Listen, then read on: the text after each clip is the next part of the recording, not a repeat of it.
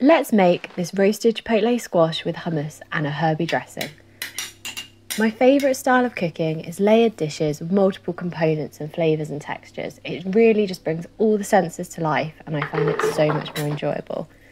This dish has a beautifully roasted carnival squash in a smoky chipotle marinade with a base of silky white bean hummus.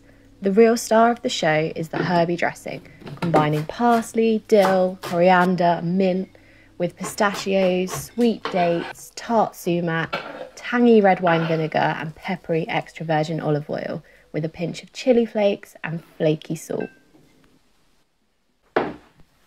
You can serve this dish up as a side, as a salad, as a main.